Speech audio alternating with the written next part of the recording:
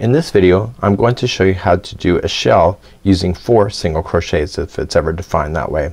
So I'm just gonna come to the second one over, and all you're just going to do is apply 4 single crochets into the same stitch, and that is considered a shell. So you don't need to go backwards, you don't need to go forwards, and it's kind of a neat idea, and the designer will tell you exactly what the shell definition is on how many stitches will make up a shell, and you may see large shell, small shell, you can also see fans. So this is how you do a shell single crochet using 4.